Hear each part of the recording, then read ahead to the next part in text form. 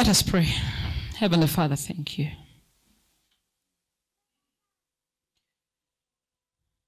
It is not our nature to do good things. It takes your hand to be like you are. So is my prayer every time we are called upon. Give us the heart to trust that we can still continue to live. Because it's only when we give that we receive. As we start this session, we are just having a candid talk. And again, we are asking that may no one be offended. We only seek to right the wrongs we have always done. So may your Spirit lead us and guide us, but above all, deepen our understanding, broaden our mind, and give us a clarity of thought. This is our prayer in Jesus' name. Amen.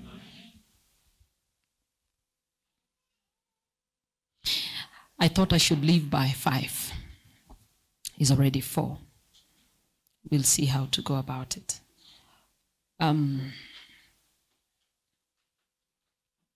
In the morning we said that marriage is there for children, nothing else. Their happiness comes first. Your happiness comes second. And for a long time, I also didn't understand it. But there's a way you study the word, and through the leading of the Holy Spirit, times you're just seated, you get these inspirations. You piece 1 + 1. Mama White says precept by precept, line upon line, a little here, a little there, and wow! You realize you have this mysterious revelation that only the Holy Spirit could reveal to you. So when we preach like this, it's not because we have read more than you. Many times, it is God speaking. And we have the burden to share it. So this is the truth that transformed my thinking about marriage and family. You have heard me preach about it. It's a one lesson. Anywhere I go, I must speak about it. It can take different forms, but until you get it, you'll miss everything in marriage.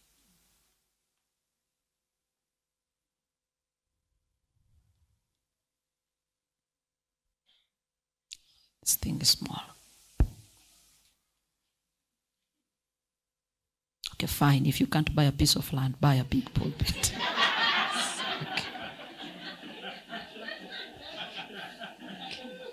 Let's just get spacious pulpit. And don't go ahead and get us a big pulpit. This I know is the one for funerals, is it? Yeah. Looks like that. I've seen it. I've seen it in funerals, and then slowly by slowly, it's finding its way into churches. Slowly by slowly. It's now finding its way into churches. And when we are doing Bible study, you have a lot of things spread everywhere. So this cannot be enough. I know next time we come, you don't need the church. You can grab the blessing, even you yourself. Just go. Blessings of the elders. Just bring the church a pulpit. Okay, we don't need to fundraise for a pulpit. Just tell the elders, give me the design, vote it. How much? You submit the money. Okay? If you can get a few friends, tell them that the pulpit costs 100,000. I give 95. Who's helping me give the other 5? So that the whole church owns it. At times it's danger in funding it all yourself. They'll say, pulpit ya ongwae, you know. Sasa itakuwa ya kanisa. Wanasema, nani anaenda kubeba hiyo pulpit ya ongwae? Sometimes it's good even when you know you can fund the whole of it. Allow church members to chip in. Sasa haikui ya mtu mmoja, inakuwa ya kanisa nzima. I'm more interested in our children.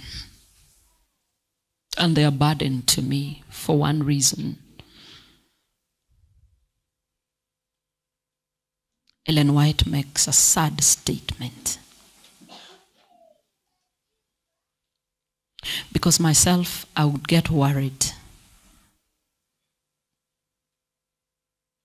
about our children when I hear people say that children are not sinners. All children will go to heaven. And I battled and asked myself, really? Is it true? Until I came across this quote in the book Child Guidance. And this shook me a little bit. And so I'll not give this presentation whole as it is. I just want to piece it with something from here. And we'll call it an evening. The book is Child Guidance, chapter 1. To the reader. It says, it is the privilege of parents to take their children with them to the gates of the city of God, saying, as you get there, I have tried to instruct my children to love the Lord, to do His will, and to glorify Him. It's a privilege that will move with my 2 children. Is it Rigiji that said he regrets he gave birth to 2 children? Oh, that was just a rumor. It's true, yeah. Rigiji says he would have given birth to, and is advising people to give birth to not less than 7. And he says God will take care of them, which is true. It's true. There are people that have chosen by choice not to have children. Mama White says a childless marriage by choice is because of selfishness. It's a selfish heart that would decide not to raise children. And some of us, our characters have been shaped by our what? Children. Actually, you see a child and you see yourself in that child.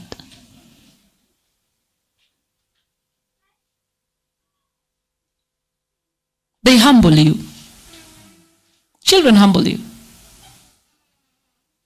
You'll find a woman talk so badly about people's children out here until she gives birth.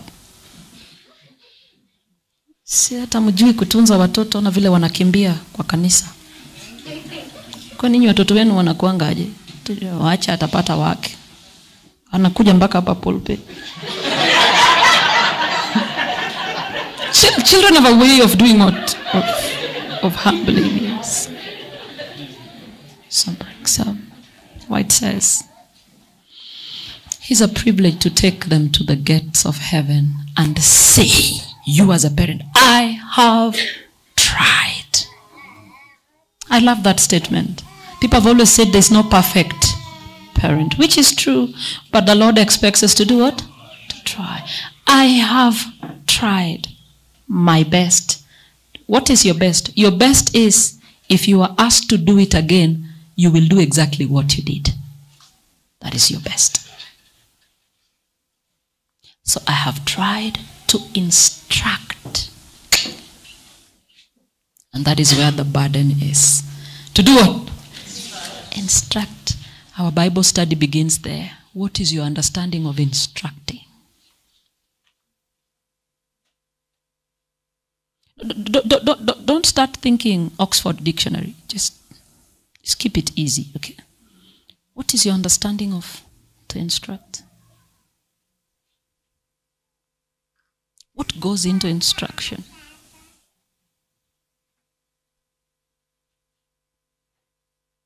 I'm going to Kisumu. 3 hours drive. So you will not keep me here for long. We are in Bible study. What does it mean to instruct?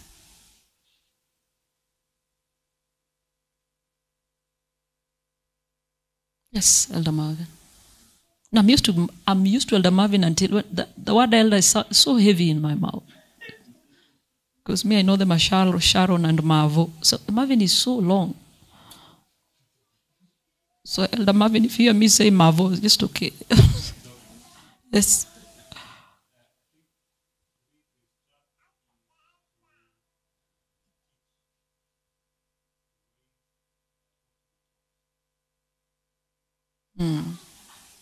To teach the ways that ought to be taught. What if I said, what does it mean to instruct the ways of the Lord?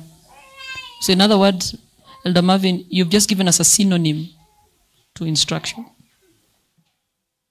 What goes into instruction? Think. I also don't have an answer. I just want us to reason together as children of God. A little here, a little there, and we have an answer. Yes. Trying to give an information to the creature that he has created, that the creature may leverage upon the principle that is implanting as they move and as they grow together, so that God may be able to accomplish his plan of salvation through man. Now, as we proceed in the preceding verses, that are now, it is now chapter 2, 16 and 17. God says that thou shalt eat of the fruit in the garden of Eden, but thou shalt not eat from the fruit in the midst of the garden of Eden. God is still giving an instruction, so that if it happens that the creatures do the opposite of the instruction, definitely there is a consequence. So, the instruction comes with a consequence. We instruct that we may understand what is to be done. Therefore, having instructed, you give room for choice. Because our God is God who instructs and then allows you, whether you will leverage upon his principles that is initiated or you will do otherwise. So in that context, according to the word of God, God started by giving instructions. And that is why even when man was created, instructed, by the way, by saying, let us now make man after our image and in our likeness. That was an instruction. God himself instructed the way he wanted us to be. Now, having done that, I realized that I wanted to give a reference from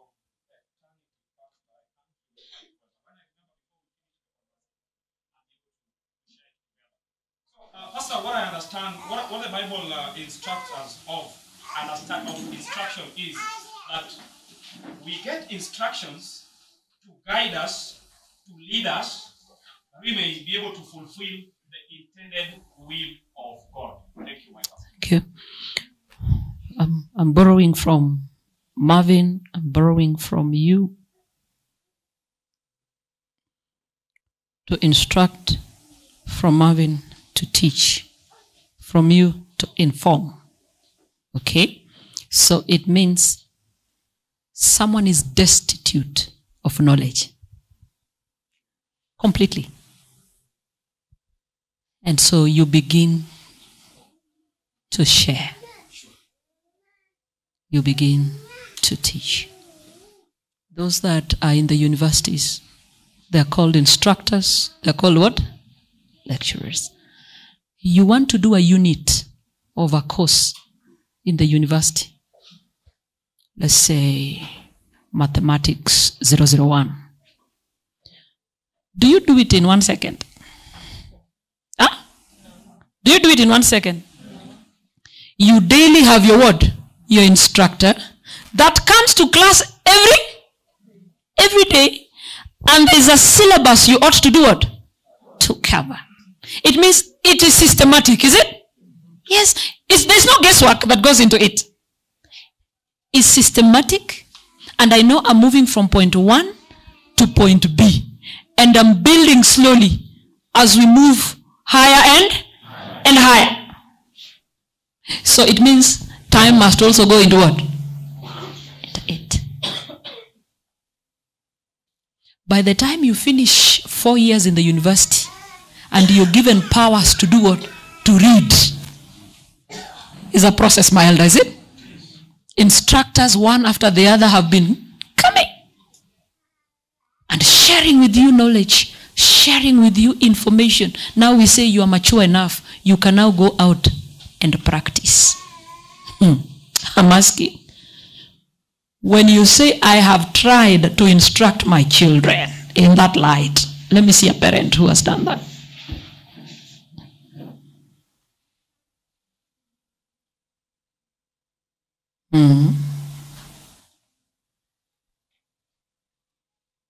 Do you think what we do in the name of parenting is parenting? Let me see a parent who has a syllabus knowing that these are the things I want to take my children through. And this is how we want to move.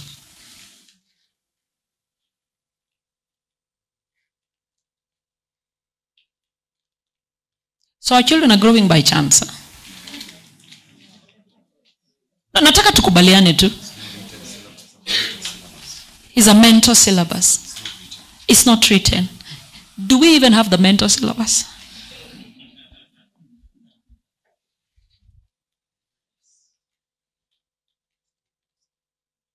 To know that I have a 3-year-old I want to instruct. By the time she is 6 years, this is what I want my child to have done what? Known. Is it there? Ama tusemezane tu kwa ukweli, kwa upole. Wacha nirudishe sauti chini kidogo. Tusemezane tu kwa upole. Iko kitu kama hiyo? Hakuna. The truth is we have left our children to chance. That is the truth. Because number one, even the time is not. That is the reality. Number one, even the time is not there.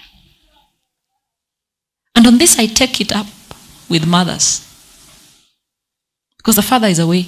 And the father plays a supportive role in the instruction of children. In parenting. A mother is the one that is primarily the one in charge of raising a people for God. But why can't we do it? Sitaki tutoke hapa kama tumekosana. Nataka tusemezane ukweli na tujue vile tuna move forward. Si ndio? Why don't we do it? We are never there. And we have delegated that duty to the Sabbath school teacher. We have delegated that duty to the pastor. We have delegated that duty to the teacher in school. And we are comfortable. And we know our children are growing up. And I say children don't grow up. They are not plants. We think we are raising our children. Let me just make a sad note. Parenting can never be delegated. It is an illegality to delegate parenting. You can delegate anything, but you can never delegate what? Parenting. But you and I agree, we have delegated parenting first and foremost to the house help, is it?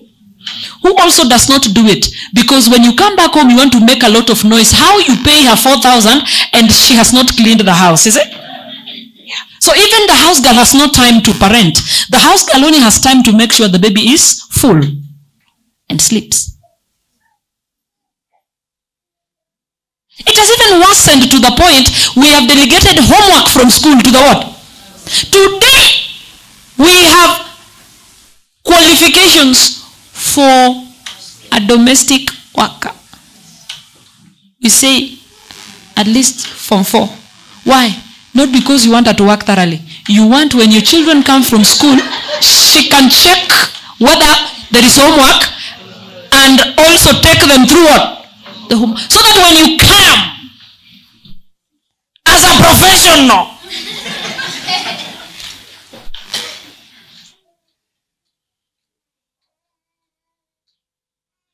you are sure they bathed, they ate, they have done homework, your house is clean. And even see the food, you say, mbono uliacha kitunguu ikaungua. Hey. And you sit doing what? Nothing. You're chasing money. You've gone to make money. I can assure you that child is not being raised. That child is just by chance growing up.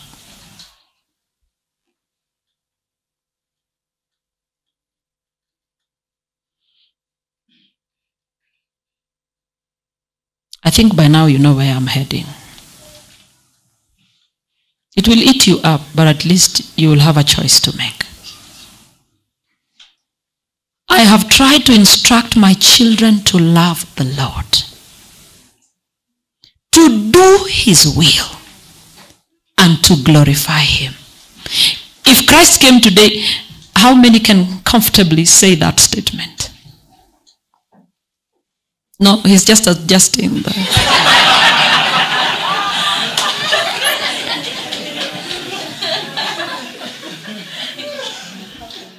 And then the statement goes on to say, to such parents, the gate will be thrown open, and parents and children will enter in.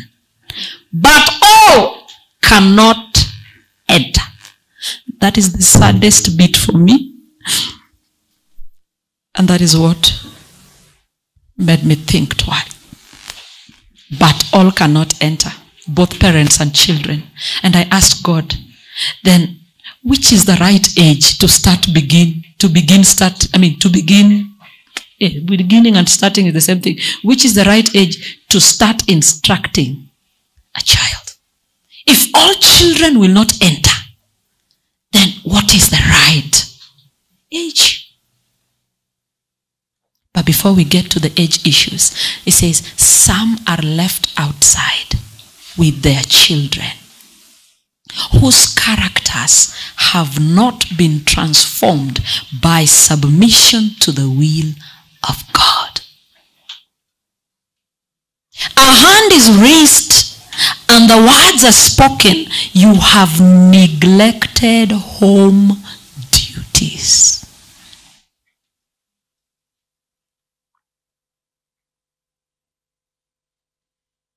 So why will our children miss heaven? Because it was their choice, or because it was us who neglected home duties? It would be sad when our children will miss eternity because we neglected home duties. To chase a sphere that we thought was higher, that only brought us far below what God intended for us. Far below. Hiyo kengele ni mapema sana.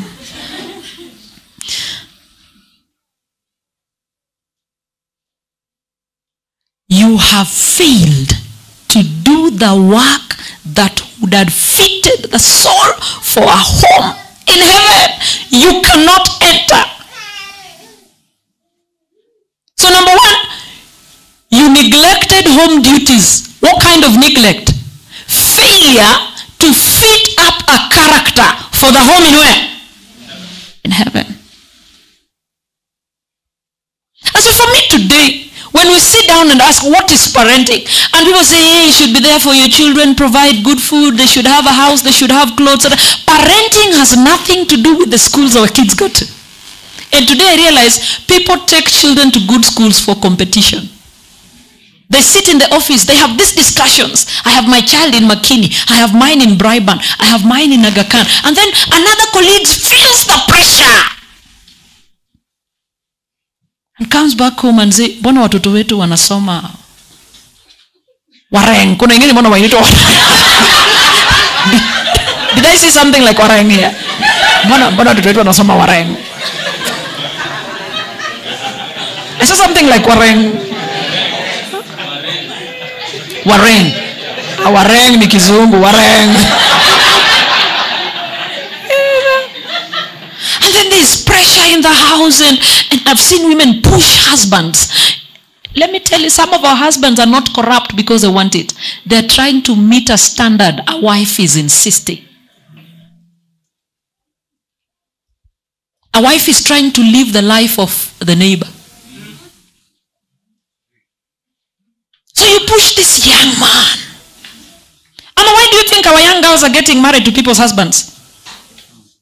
Is it because the person who's supposed to marry her has not yet made it in life? I mean, it's not his mistake. His time has not come.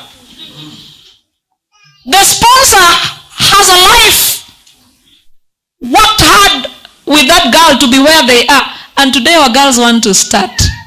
It's because there's a life social media has painted, and she feels she has to live that life. That life you cannot get it with some 30-year-old who doesn't think you can't. Not even 40. And because she has gone to school. She has gone to school.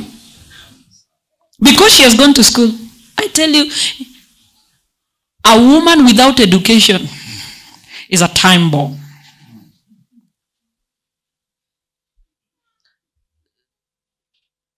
I always tell people, she's such a power that God had to garb in a weak vessel for you to handle it. That is the truth. She had to be given a weak body for you to handle it as a man. Otherwise, you cannot handle that. You can't. And that is why I keep on insisting on this age difference thing. You're not getting it. When he says, I will make him a helpmeet, the word in Hebrew is ezer. Ezer is the only word used of God that only he shares with a woman. The Bible says, he is my help and my salvation. The word in Hebrew is, he is my ezer. Only a woman shares that term with God. To mean, without God, there's nothing you can do. And he says it. He says, without me, you can do nothing. That is simply to say, we don't need to complicate the assessment. Without a woman, you cannot do anything. And that is the truth. You can't. You can't. You can't. I'm saying you cannot. It's such an inherent power that when you see a woman stick through an abusive marriage, and you hear some people say, kwani haezi toka, lazima akae hapo. What makes us stick through is not that we don't have a place to go. What makes us stick through is the inherent power in us to stay. We can handle it.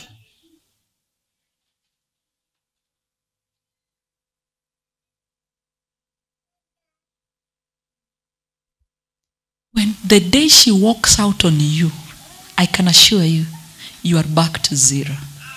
When the Lord says that it is not good for man to be alone, it does not speak.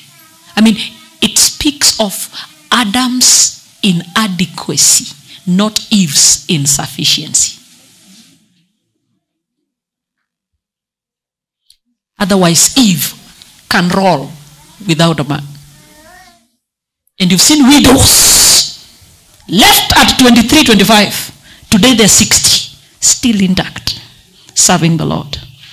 Kept your name for years. She can move. But for you, because you are inadequate without her, it means she is provided to complete you. She comes to make you adequate. It means when she leaves, you're back to what? Inadequacy.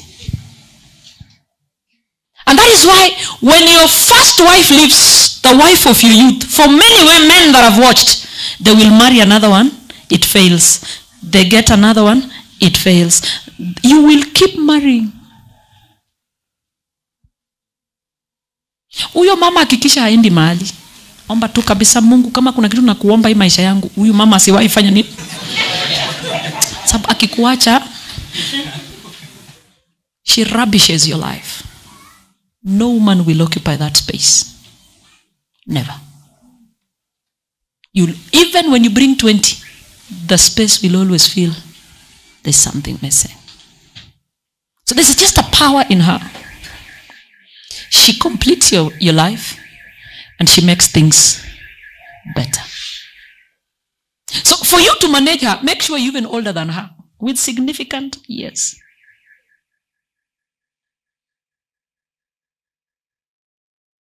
She's a thinker. Men conquer cities. But it takes a woman to conquer a man that conquered what? Cities.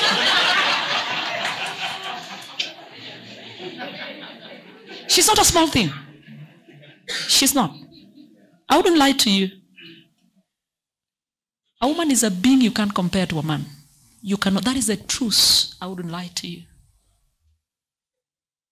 She can build you. She can take you down in 1 second. All the great men in the Bible, tell me what took them down.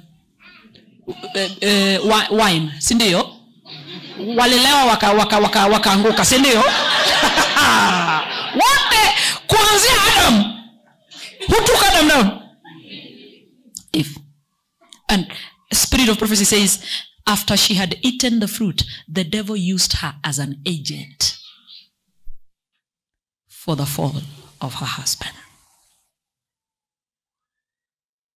After Adam, which other great man do you know?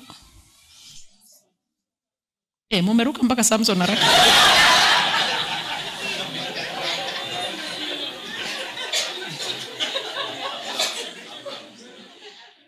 Abraham is there. Abraham was a good man. He started suffering when a woman suggested, get a word, let's get a child. Yeah. It's when a woman can corrupt your mind. And she brings it in such a way you don't see any problem in it. And she must have come and said, now Abraham, Unajua we are intelligent beings. God didn't create us. We are beings who can do what? Can think. God has given us some wisdom. He's now saying that you will be the father of a great nation. Yani hata wewe huwezi reason, nimepita nini childbearing, niko menopause. Hata wewe hiyo science kidogo tumefanya. Si ukifika menopause mtu hawezi kufanya nini? Kosa. Mimi naona kitu Mungu anajaribu kusema ni tutumie nini? Tutumie akili. Sasa sitaki tutoe msichana nje, wacha tuchukue huyu mwenye tunajua, si ndio? Huyu hapa ndani. And the guy was like, brilliant. Brilliant.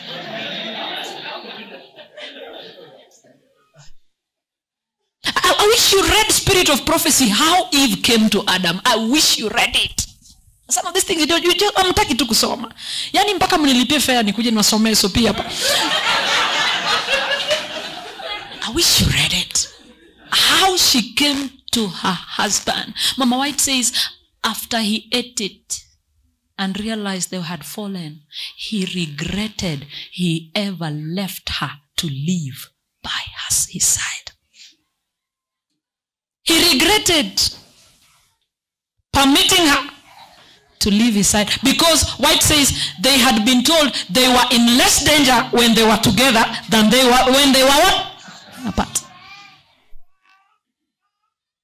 Less danger. Even today it is true. You are in I'm not saying that when you live with your husband nothing can happen. Kuna wahanyaji pro max. Uko na yeye style anahanya na uko na yeye kila siku.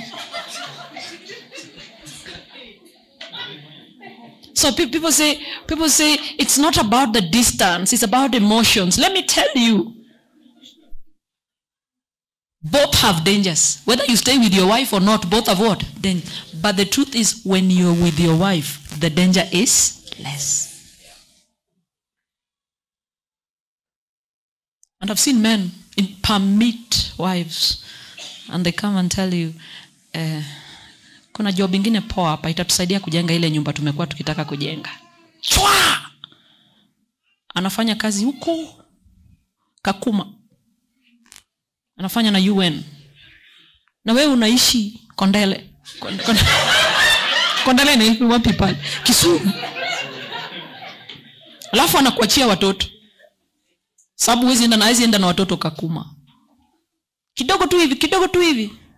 She begins to interact with men that have traveled the world. Anaanza kushtua ile niko nayo kwa nyumba mbona haiongeagi hivi. I'm handling a marital case of a woman working far away from her husband. But the husband insisted, leave me the children. So the children are with the husband. The woman is actually moved with another man. And she has said, I'm not coming. Maenda. Kwanza anaenda bila mzigo ya kwani alikuja na watoto. Ameenda. The man is lamenting. He doesn't know what to do. Tulifika je hapo? Hata tulikuwa tunaongea juu ya nini tukafika hapo? Woman. Abraham listened to Sarah. And it disturbed the peace of their home. And then their son, Isaac, came. There's no drama, so much drama in their lives. But gave birth to, I think that gene was kuna one gene dominant in recessive. It was recessive in him and became dominant in Jacob. And Jacob, just like his grandfather, now takes how many? His grandfather took one house girl. He took how many house girls? 2.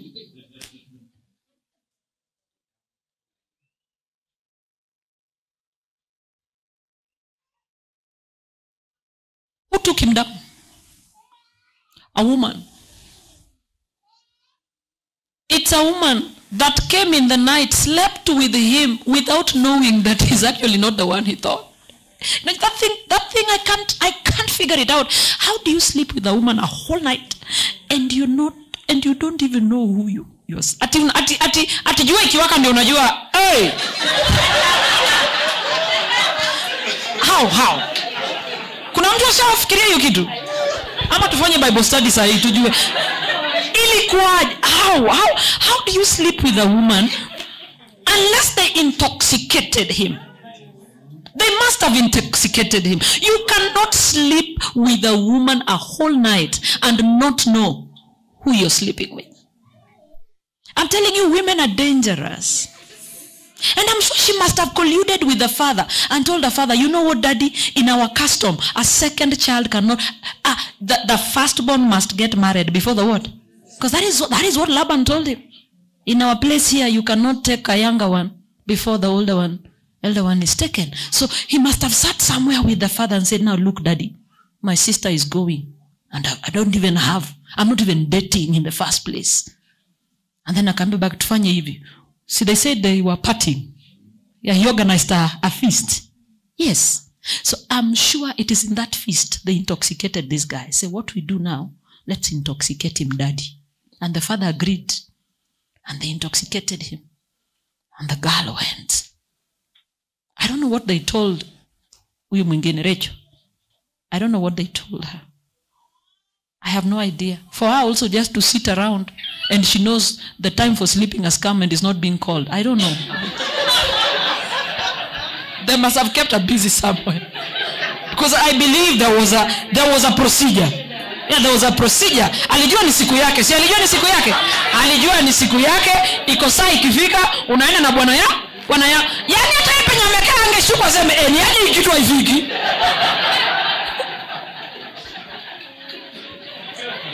Love pap jua imewaka. Unapata kama mama wengine wako hivyo. You know, Leah was a squint. Yeah, Leah was a squint. Yaani hata kafanya hivi nilikunywa pombe mingi nani ananiangalia hivi. Leah was a squint. A squint are these people you tell them look at me because you think they are looking up here. They tell but I'm looking at you, you know, because their eyes are like this. They akashtuka.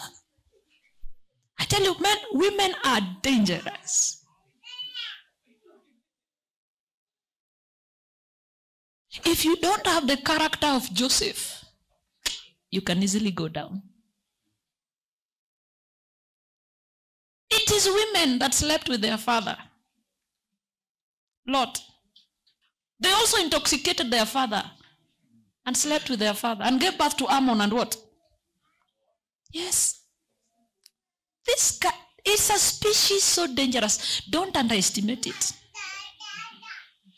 At times I wonder how you can beat a woman and she still wakes up and puts water for you in the bathroom and does for you your breakfast. Your breakfast is kunywe. Times I wonder how. And then came David. I wish you knew the description of David. David is known as a man of war. When his son Absalom tried to overthrow him, and someone gave him advice and said, you cannot attack your father like that. That guy has been to war since his childhood. We are talking about a man that took down a giant. Who? Goliath. The courage of that man.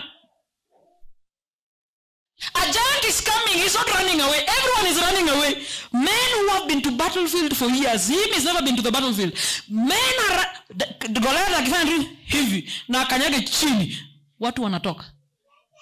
And the ranks were getting slimmer and slimmer. Until this boy came. And Goliath stood. And he also moved forward. And Goliath said, wewe unanijua? Yeah, nakujua. But who took him down? Who took the man that took Goliath down? A woman.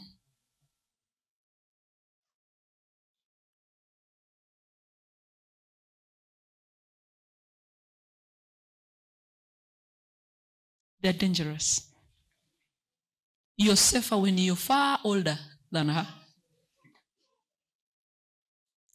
But when your age range is just here, atakupeleka mbio hujawaiona. Controlling her becomes very what? Very difficult. Because number one, she has gone to school. Number two, she has her money. Number three, she's your age mate. Number four, she fears the Lord. The fear of the Lord is the beginning of... She has a wisdom, earthly and heaven. Coupled with the inherent power that she has as a woman. You can't handle that thing. You cannot. Solomon! Women. The strongest man, Samson. Who? Uko na bahati sana unaweza mslap na anakuangalia. Na bahati sana. Ngoja siku atakuchangamkia. Iko siku atakuchangamkia. Paka utajiuliza ni mama ama ni baba.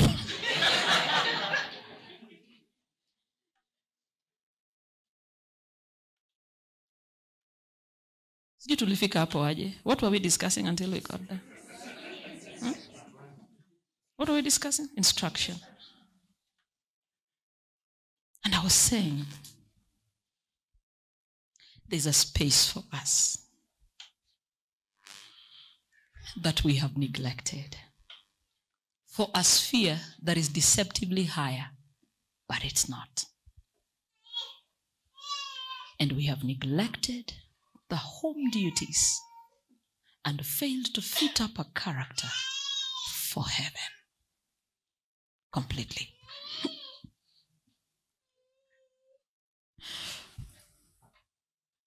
The gates are closed to the children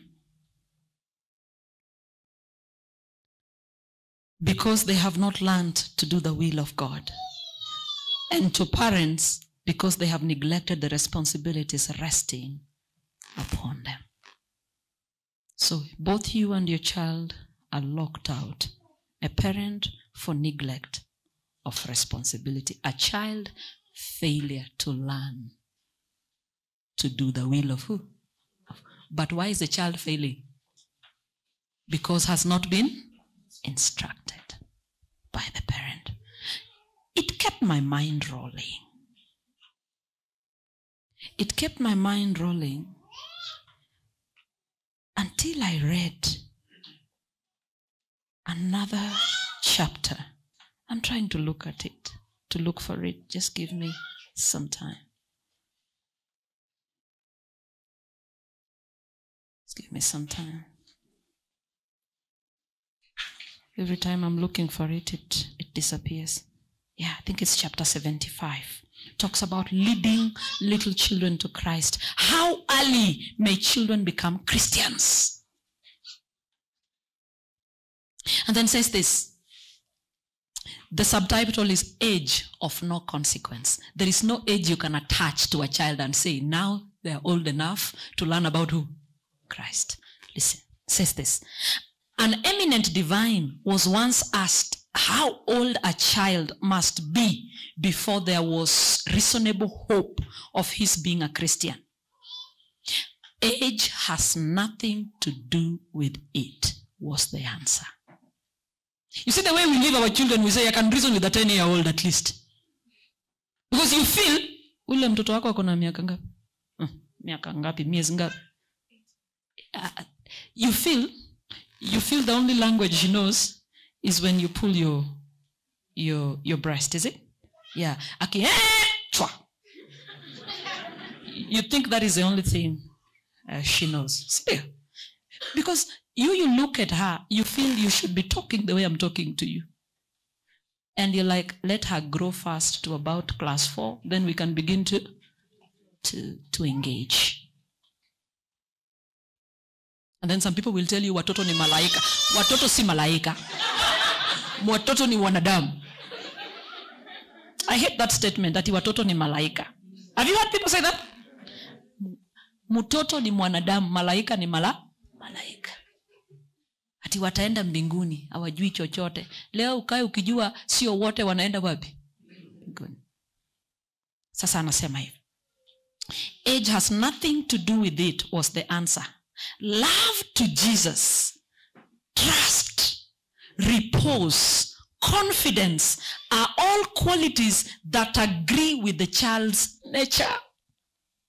Naturally, a child can love. Confidence, a child can have it. It agrees with his nature. You don't need a specific age to teach a child love. So he ends by saying this. As soon as a child can love and trust his mother, then can he love and trust Jesus as the friend of his mother. Jesus will be his friend, loved and honored. As soon as a child can love and trust his what? Mother. Which age is that? Which age is that? Tuache hata ya tumbo tunaongea mtu atuoni. The minute you hold a child and put your breast in their mouth, they know this is not an ordinary person. They begin to trust. Because this is where I get my what? My food. That is why at times a child is sleeping, anyone can walk in and they're still asleep. The minute the mother walks in, they're already attached to your smell. Then this one doesn't. This smells like daddy, but even if I wake up, pattern is idea. But this smells like auntie. Auntie gives me food, yes, but there's something else. And when you walk in, they wake up. It's just an attachment. They have learned to trust and love their mother. This child is old enough to know about the Jesus of our mother. And that is why Pastor Abigail will tell you, when we are handling children's ministries, we have a program for children's ages 0 to 3. A curriculum, a syllabus. So robust. The other day I was buying lesson books for my children. And then they told me, Pastor, but I thought you gave birth the other day. We have for 0 to 3. It's called the beginner, is it? And I said, I'm not buying. Ule hataji kusema habari yako. It's now she's saying, Mama. Once in a while, Baba.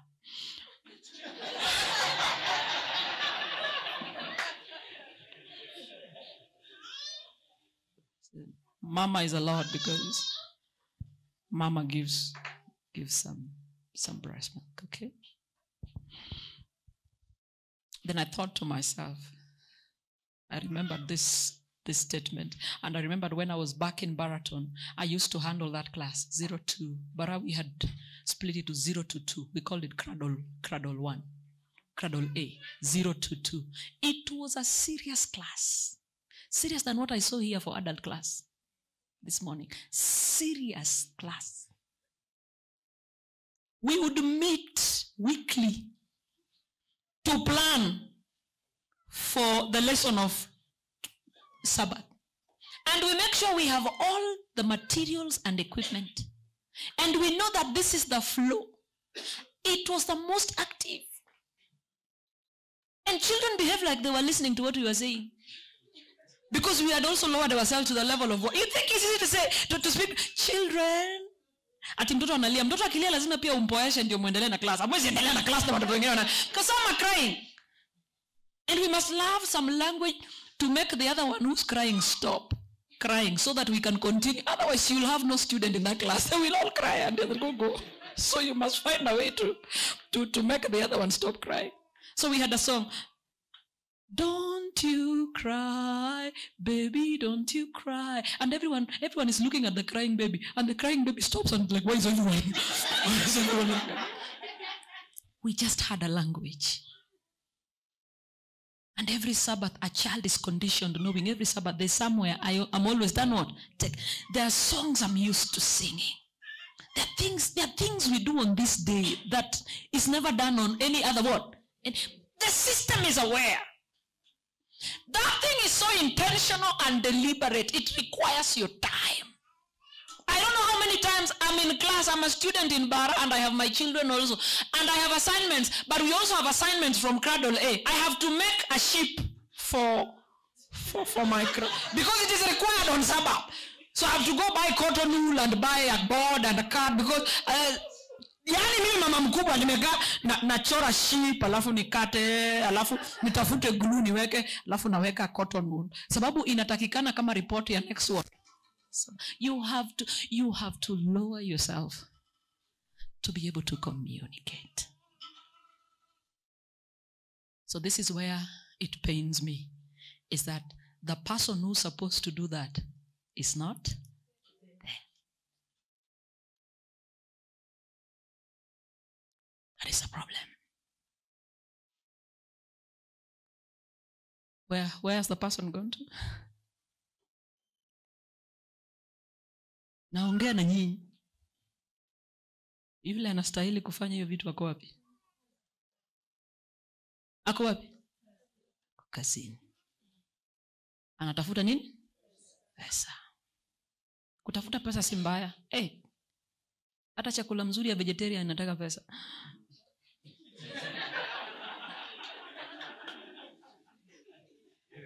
Yeah, Vegan food is not cheap. Did you know that eggs and meat and fish is cheap? Vegan food is not cheap. For you to sample even nuts alone.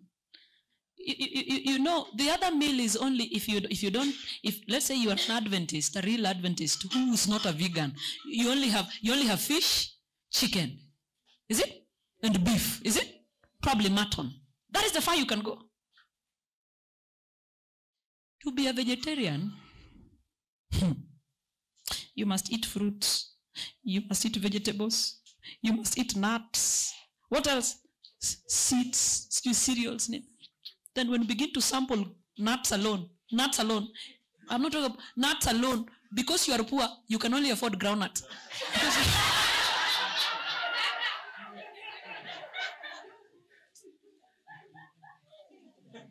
And someone will brag, today we ate nuts in our meal.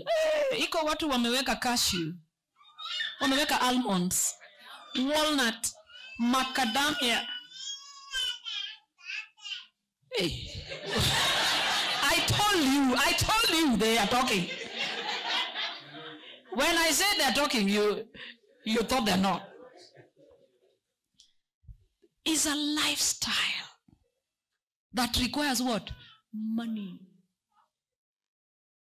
The other day I wanted to do a vegetable salad that has a little bit of nuts. I was doing lettuce mixed with pineapples and apples and cashew. Okay? So I went and bought a pineapple, I bought apples, I bought cashew, 100 grams. Because cashew endange tu hivi. Cashew 100 grams ni gorogoro moja ya groundnuts. Okay? Hiyo ni kitu hata ukiweka kwako, huwezi beba hivi eti unakula hivi. Hii ni 600 bob. Ni kitu na train familia, ukipita unachukua moja. That's how cashews are eaten. And macadamia. Ama ninadanganya. That's how they are eaten. Hiyo kitu huwezi eka ati niweke, mami niweke. Sasa baba yako ndiye akona factory ya cashew hapa. No. So because I know in the past I've bought a lot of cashew and people stop eating in the house. All of a sudden, no one eats anything. People just eat nuts. So today I only buy it when it's necessary. So I went and bought 100 grams just for the salad. And then I came back. Now I want to prepare my salad. I had raisins also. I only found lettuce only. They have eaten the pineapples. They have eaten the apples. They have eaten the raisins. Raisins, I found a few remaining. I was not hurt. What hurt me most was the cashew.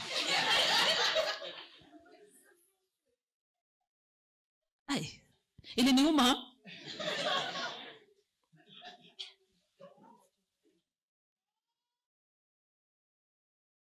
So I'm saying we need the money. No one is saying we don't need it. We need it.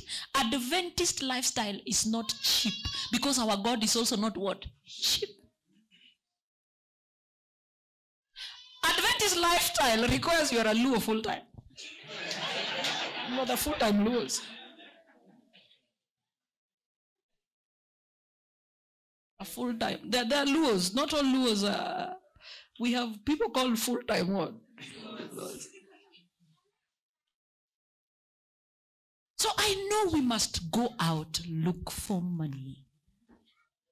But I'm saying, to the point you neglect home duties is a sin to our God in heaven. It is a great sin. Because what it means is you will earn the money, you will enjoy the money, but there's a neglected space that will make sure you don't see who? God. You and your what? So even the children you thought you were building a big house for, the children you thought you wanted to take to the best schools, they will go to the best schools, they will live in a big house, they'll put on the best dresses, each one of them will own a car. You guys have not gone to compounds where every child has a car. Unaangalia mpaka unasema wacheni kutuchezea. Katoto kanaenda international school 13 year 14 kanaendesha gari. Wewe bado unapiga kalala. I know you want the money, but what is it if a man gains the whole world and loses his what? Soul. And they will tell you there's power in dual income. I have no problem. When daddy earns, mommy earns, that's a lot of money. But I can assure you, with your dual income, it doesn't matter how much money you have. You are brewing a serious problem that no amount of money will do what? Will solve. And today we have rich families, but have no what? Peace. They have educated children, but cannot think. Wako na wao hapa kwa hiyo nyumba zao kubwa kubwa. Wamefika 40s, wanaelekea 50s. Hao wakataka kuoa. Tuseme tuko hapo tena unaambia mama yao, you're mistaken if you think we'll give you grandchildren. They're not interested in marriage. They're also not planning to leave that home. Because when you built everyone with their own what? Bedroom. Friends, it's not about the money. I have those families and they call you and tell us, Pastor, what do we do? They are 40s, mid-40s, late 30s. They have no intention of moving out of their home. And they are well schooled. And they'll tell you, we don't believe in your God. What's the point? Sasa haja gani? And I tell people this. This is my conviction. When you uphold the principles of God, He will stand with you. When you're determined, you have purpose to do the will of God, I tell you, you'll be the richest. You don't need dual income to be rich. Just the fact that you're doing His will is enough for Him to bless you with excess.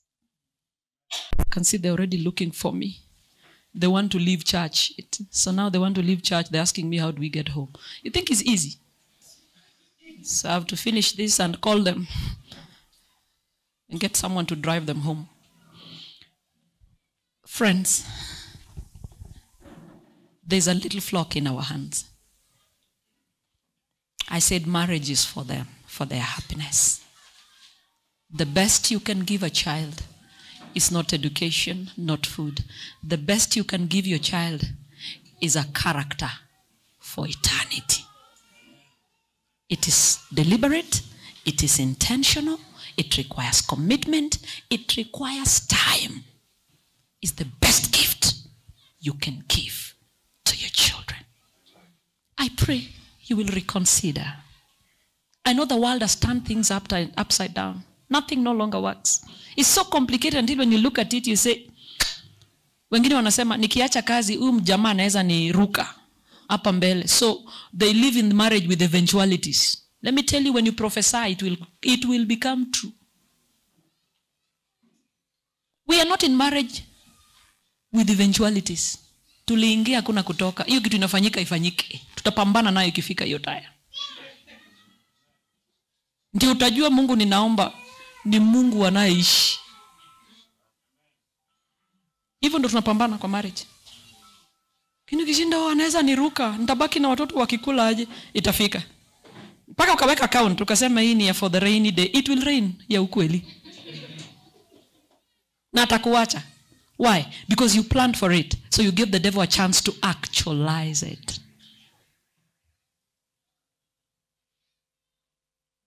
What are you hiding from your spouse? My husband says this, if I know your nakedness and I give you babies, what is it? What else can I hide from you? Nini ya kuficha? Ati bank account. Halafu mnakufa kama wajinga. Hakuna pesa ya kukuzika sababu iko pin yenye bibi yako hajui. ya M-Pesa iko na 200,000, inaenda tu hivyo hivyo tu kwa unclaimed assets, na watoto wako wanateseka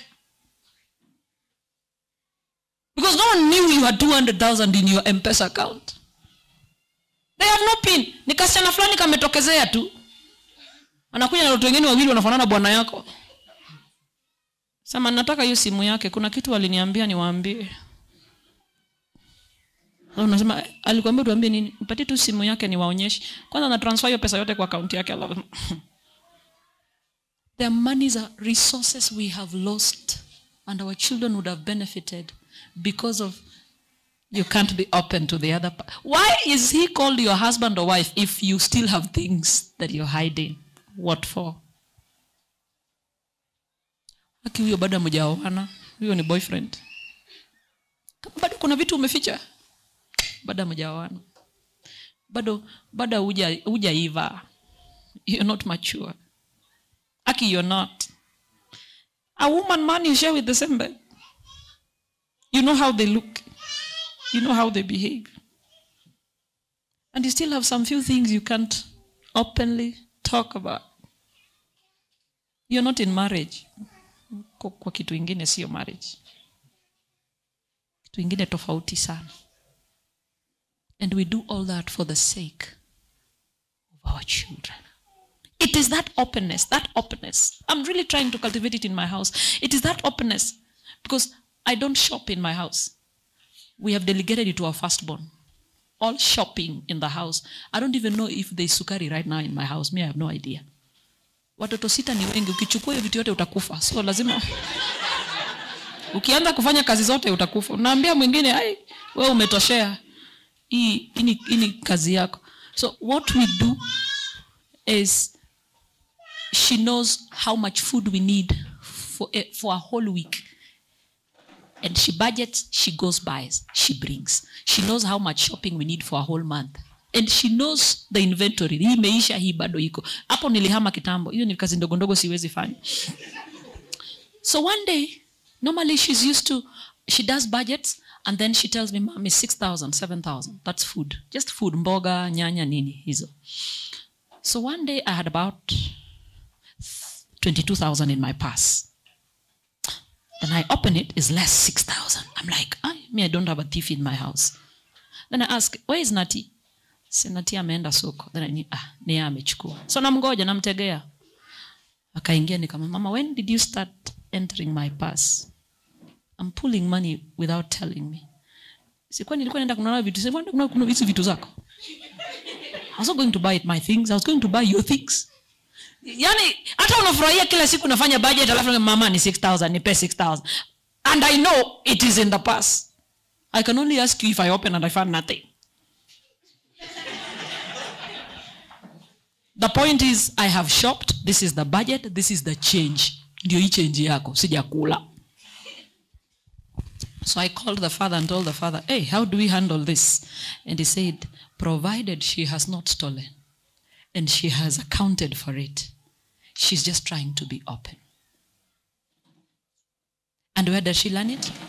Because we leave our purses there with my husband. I get into his purse, I pull money. Gets into my purse, he pulls money. Okay? But my question is, the man she'll get married to, and she goes to his purse. Hey, and pulls money. Will he understand? That is my worry. Is there a woman raising a son like that for my God? Because for every child you have, I want you to remember the back of your mind, they will become someone's wife or husband. Is there a family raising a similar trait in their children? That I can spend money without telling you, provided I know it's a genuine budget that we always have in the house. That is my worry.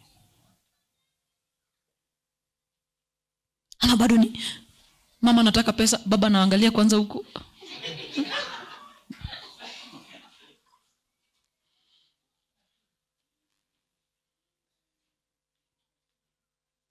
You're not married yet, I think. I think there's a high level of distrust in that marriage. High level. High level. And at times I don't blame men. I blame the women. Why? Because you waited one day, he went into the bathroom and you took his wallet and pulled out 4K. And he knows he had 10. Akirudi. Nana amechukua pesa hapo. Wewe ndio umechukua pesa. Hey, umeniona. Mimi nilijua hata kama ulikuwa na pesa. Na kweli umechukua. And then when you ask her, she says, sini watoto wake ninalisha. Siendi kufanyia kitu. Yeah, ni watoto wake, but you don't need to steal it. You don't need to steal it. You are a thief. Who can trust a thief? If I can't trust you with 10,000 in my wallet, how do I trust you with my PIN for my current account? How now? If I can't trust you with my pass, how do I trust you with my PIN number? Inamaanisha unaweza hata niekea kadawa nilale usiku na uchukue gari na uchukue na ATM kadi yako na uende withdraw na urudi na uweke na uingie kitanda. Na nikiamka nitakupata hapo na sina reason kuimagine ati ulifanya nini? Ulitoka.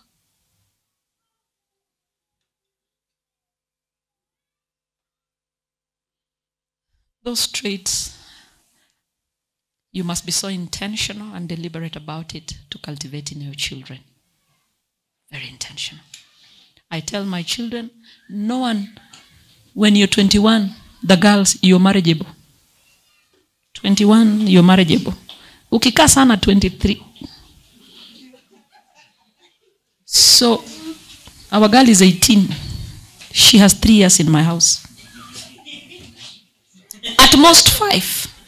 So we have now started training her to become a homemaker. That's why we are training her. You need to buy this. This is how you handle money. So right now we are working for a bank account for her. We put money, she sees how to manage it. Badala mami nataka fare ya kuenda shule. No, just put money in her account. Ona vile una manage pesa yako. We have to train her.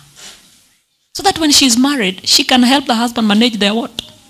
Their resources. And she knows she has 3 to 5 years in our house. I miss ifiki na msichana 24. Hapana.